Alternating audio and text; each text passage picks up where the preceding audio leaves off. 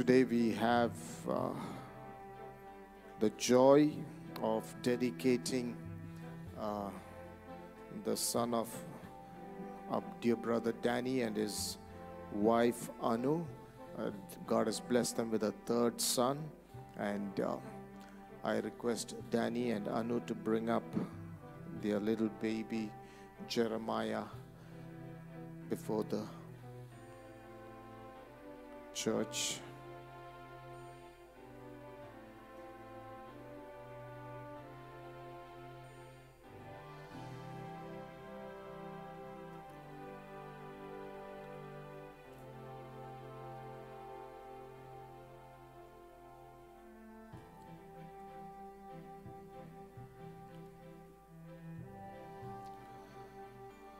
It's a great joy to dedicate Jeremiah Danny Simon, son of Danny Simon and Anu Danny. As many of us know, this is indeed a miracle baby. While he was in the womb, the prognosis given by the doctors was not very good. The very fact that we are dedicating this child is the proof of a God who answers prayers and does miracles. You know, when parents bring their baby to be dedicated in the presence of God, they are acknowledging that this baby is a gift from God. And in these joyful moments, the parents along with the church are expressing their gratitude to God through the baby's dedication. There are no rituals or anything else we can do for another person to ensure their eternal destiny. There are, however, many things we can do as parents to teach our children about the Lord and to instruct them in His ways in the hope that they will someday choose to follow Him and accept Jesus as their personal Savior. We do not perform baptism on infants or very young children. We simply bring them and their parents before God and His people for prayer and to make a vow to raise them according to His will. You, as the parents God has given this child to, are making a vow to commit your child to the Lord, to instruct him in His word, to nurture and discipline him according to Scripture, and to be a godly example for them to follow. If you yourself are not a born-again Christian and not yet made a commitment to the Lord in your own life, then you will not be able to keep this vow. There are many examples in the Bible of people who made vows to God and then did not keep them. They were dealt with very severely. We do not want to encourage you to take part in an empty ritual. The dedication of your family to God is something far too serious to be entered into lightly. My prayer is that this will help you to recognize the extent of the commitment you will be making.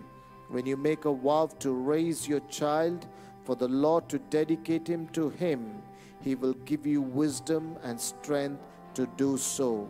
There are a few things you should, however, do as part of keeping this promise. A parent's responsibility to pray does not end at his child's dedication, but continues until the day he commits his own life to the Lord. We have an example of this in Job chapter 1 verse 5. In regards to his children, it says, Job sent and sanctified them and rose up early in the morning and offered burnt offerings according to the number of them all. For Job said, it may be that my sons have sinned and cursed God in their hearts. Thus Job did continually. Instruct your child in the way of the Lord. We are taught in the book of Ephesians 6:4 to bring your children up in the training and instruction of the Lord. And Proverbs 22:6 adds, train up a child in the way he should go, and when he is old, he will not depart from it. Be a living example of Christ to your children. It does not do any good to instruct your child in the ways of the Lord if you do not walk what you talk. Proverbs 27 says, the righteous man leads a blameless life. Happy are his children after him. The reason for the blessed state of this man's children is that they have someone to look up to as an example for their own behavior. We must strive to our children even as Christ is our example.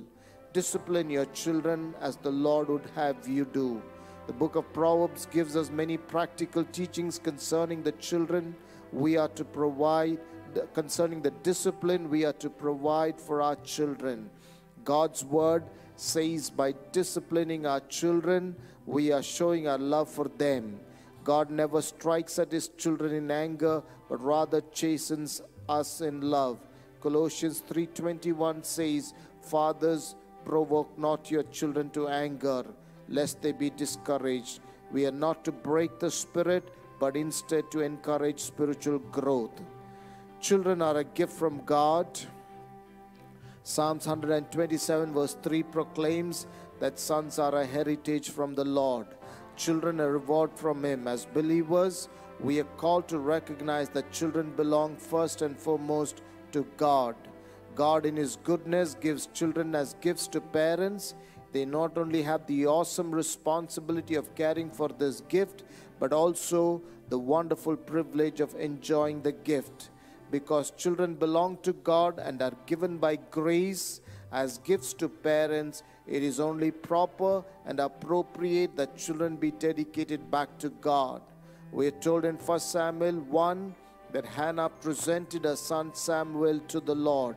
In Luke chapter 2 verse 22 we read that Mary and Joseph brought their baby Jesus to the temple in Jerusalem in order to present him before the Lord. In the same way, Danny and Anu today bring their son Jeremiah, presenting first themselves and then their son before the Lord our God. Danny and Anu, I call your attention to the commands of God recorded in the Holy Scriptures. Deuteronomy 6 verses 4 to 7 tells us, "Hear, O Israel, the Lord our God is one. Love the Lord your God with all your heart and with all your soul and with all your strength. These commandments that I give you today are to be upon your hearts. Impress them on their children. Talk about them when you sit at home and when you walk along the road, when you lie down and when you get up." Ephesians 6:4 says, "Fathers, do not provoke your children to wrath. Instead, bring them up in the training and instruction of the Lord." God's instructions are plain. Danny and Anu, love God with every ounce and fiber of your energy and teach Jeremiah to do the same. As you love God and one another, you will model before Jeremiah a wonderful love for God that he will want for himself. Danny and Anu, by coming forward before God and his people, do you hereby declare your desire to dedicate yourselves and your son Jeremiah to the Lord? If so, please respond by saying, "We do." Having come freely, I ask now that you enter into the following commitment in the presence of God and his people.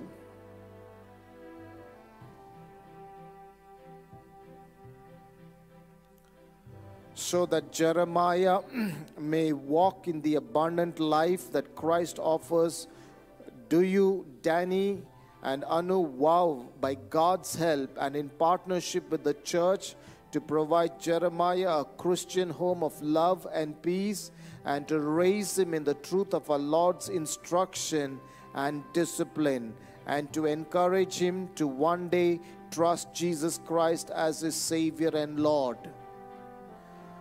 Remain standing let's all stand up in the presence of God as we move into the time of dedication.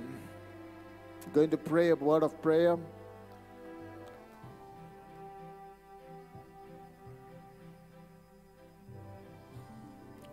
Thank you, Jesus. Amen. Hallelujah. I just want you all to stretch forth your hand. I want you to whisper a word of prayer, a word of blessing. You know, the Lord has brought this little baby a long, long way. Medical science was telling us to abort the baby, they took a step of faith. Danny and Anu took a step of faith. They trusted the Lord. And they had many challenges. The very moment the baby was born, the baby had to be taken in for a major surgery. God has brought them through. And there are many challenges ahead, but God is faithful. The Lord who has led them thus far, the God who has been their Ebenezer, the God who is their Emmanuel, the God who is El Shaddai, the Almighty God, the God who is Jehovah Rapha, the healer, is with them, goes before them. Let's whisper a word of prayer. Let's whisper a word of blessing. Let's speak a word and say, Lord, let your presence go before this family. Let your presence go before this little baby. He is called, he is destined for greater things. The enemy wanted to take him away, but God has protected him. Thank you, Jesus. Hallelujah. Hallelujah. Oh, Shakarabor. Hallelujah. Thank you. Thank you, Jesus. Thank you, Father. We thank you, Jesus. Oh, Shakarabor and Darabarabikarabar Sandarebela Rokabaroko. Father, we want to thank you today as your church. We stand here with hearts of gratitude, thankfulness, to thank you for this precious baby, this miracle baby that you have blessed Danny and Anu with, Lord. Thank you, Lord. Your hand of protection has been upon him. As your word says, your ways are much higher than our ways. Lord, your thoughts are much higher than our thoughts, Lord.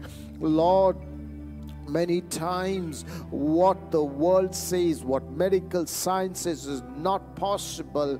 Lord, you are a God who can override every one of those things because you're a God of miracles, Lord. Lord, the Bible is full of miracles. You have not stopped, Lord, doing miracles. Even today, Lord, you do miracles in our life, oh Lord. And we thank you for this, Lord, miracle baby that, Lord, we are here to witness and to know that we believe in a God who's a living God, a God who still moves, Father. Thank you, Father. We dedicate this child, Lord. We dedicate Jeremiah for your glory's sake, oh Lord. Thank you for blessing Daniel and Anu, Lord. You're going to give them the grace and the strength that they need to raise him up, Lord, in the fear of God. And Lord, that he will stand up one day and testify, Lord, for your goodness and your faithfulness, Lord. Lord, you will use him to be an instrument for your glory, Lord. Thank you, Lord. Cover him under your precious blood, Lord. And we are going to see, Lord, miracles after miracles in his life, Lord. Father, the God who has led them thus far, Lord, the Lord who started the good work, you will complete it because you are the Alpha and you are the Omega. You are the finisher of what you started, Lord. You never leave things halfway through, Lord. And thank you, Lord, you will give both of them the strength and the grace they need, Lord, the wisdom they need, Father. Thank you that they trusted in you, Lord. They were willing to take that step of faith, Lord. And God, you will honor that step of faith, Lord. Oh, just as, oh, hallelujah, oh, shikara, oh, hallelujah, oh, Sanda Rebela Roko. Danny, Anu, this is what the Lord wants to tell you. Wow, this is powerful. Moses' parents did not fear Pharaoh. They hid Moses. They did not throw Moses to the river. They did not throw Moses to the river Nile. They were willing to risk their life for Moses. And that's why God raised him up. to be a mighty man. Amen. And just as you were willing not to go by what the medical science said, you're willing to take that step of faith.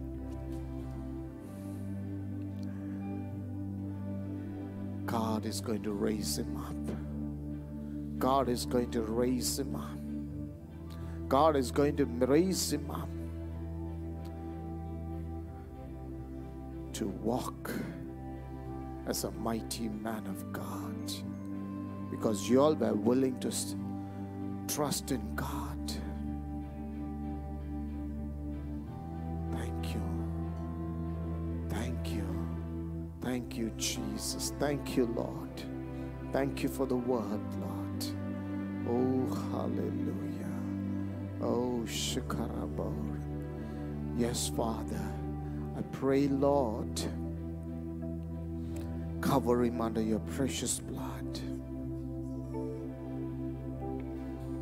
Moses never forgot who he was, even while he was in Pharaoh's palace. Jeremiah will always remember that he was called by God and there is a destiny on his life. Thank you.